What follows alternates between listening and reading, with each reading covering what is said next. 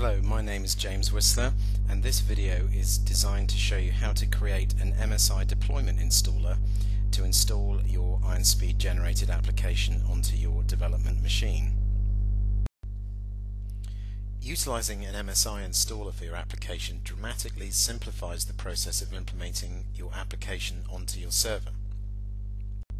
Here you can see a simple example of the Southwind database that ships with Designer product. I'm going to show you how to build the MSI to implement this on your server, and then we're going to consider the advantages of using an MSI for deployment. Moving across into the Designer product rather than looking in our browser, we can find the option to build our MSI underneath the deployment menu in the deployment wizard option. If we click into there, we'll see a number of different options available to us within the wizard, and of course for the purposes of this video we're going to be selecting the Generate MSI installer, as you can see there. So let's click next and go through and run the process. The first thing we need to specify to the wizard is exactly which deployment folder we're going to be building our package into. I'm going to go with the default, which is on my C drive. This application is called MyApp1, and by default Designer is going to create us a folder suffixed _deploy, as you can see there.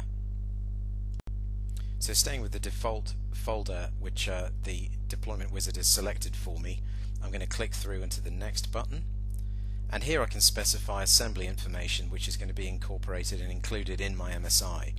So we can obviously name our application, but critically we can include features such as the version number, company name and product description. These are generally very useful if you're distributing your application to clients or customers rather than building something for internal use, and I'd advise you to make good use of them. So in my case I'm going to leave the product name as MyApp1, and I'm also going to leave the version number untouched. I'm going to include my company name,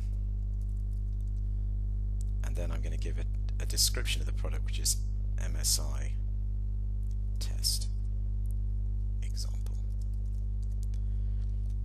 I can then include my own copyright for my company and any trademark information that might be relevant to me. I'm then going to click next, and here I'm just being shown a summary of what is actually going to be built for me. We're going to be have a deployment installer file, which is the MSI itself, built, which is MyApp1 MSI in that deployment folder within a setup directory, and we're also going to have that deployment folder built for us automatically by the wizard. So let's click finish and let the wizard, the MSI deployment wizard, build our MSI for us just by clicking finish. Now for the purposes of this video, I haven't actually recorded and allowed you to download a video which just shows that generate running. So you'll have to take my word for it that it didn't take a terribly long time. But here you can see that the wizard's finished. The MSI deployment installer has told me that it's been built for me, so we can go into our directory structure now and just check that that MSI exists before we copy it up to our development or production machines. So navigating into the C drive of my machine, you'll see that I've got the MyApp1 application folder as we were working with within Designer. In addition, now the wizard has built me the MyApp1 _deploy folder, and that's where I can find my deployment project and the MSI which has been created for me. So let's have a look in MSI, or rather the MyApp1 _deploy folder, and in there, in the setup folder within there, you'll see an MSI or Windows installer package called MyApp1. Now all you would need to do to implement this application or this web project onto your development or production server is to transfer that up via FTP and then run it on your development or production server machine.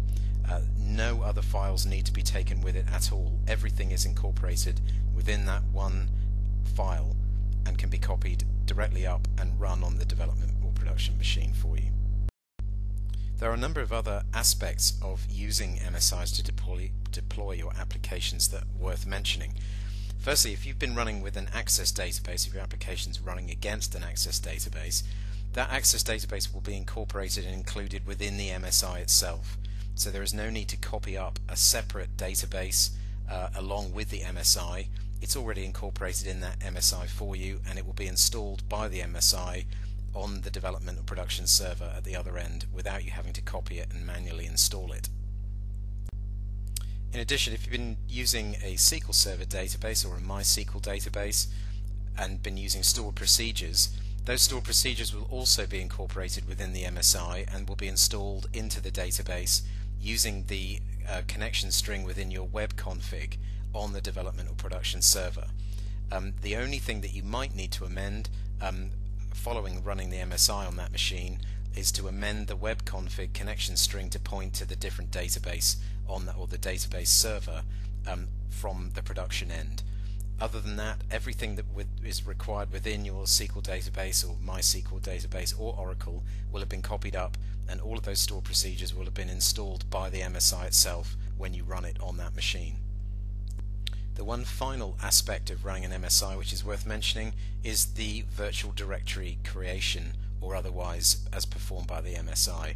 If you run the MSI on the machine and the virtual directory is not already created, again the MSI will create it automatically for you and configure IIS to point to it.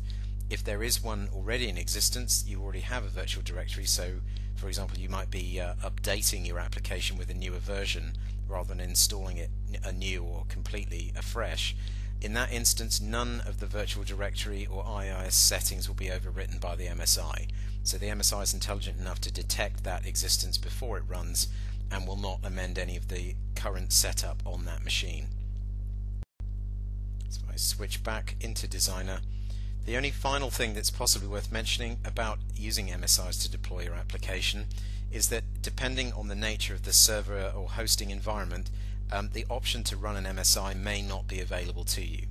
So if you're running under something like a shared hosting environment such as hosted by discountasp.net or GoDaddy, which are two of the popular shared hosting environments that IronSpeed applications work well with, unfortunately you will not have the authority in that shared hosting environment to run the MSI. So in that instance, in a shared hosting environment, it may well be that the option to build, upload and then run an MSI may not be available to you. It's worth looking into that if you are running in a shared hosting environment, just to check that the option of running an MSI is available to you before you go ahead and build one. Although having said that, clearly the wizard does all the work for you, so if you were subsequently to find that it's not available to you, you wouldn't have wasted a great deal of your development time. So that's all I really have to say about running and building MSI deployment installers for your applications. I hope you found it useful. There's plenty more help in the online help or in the forums, of course, but it's certainly an option for installing your applications, which I thoroughly recommend you have a look into. Thank you very much for watching.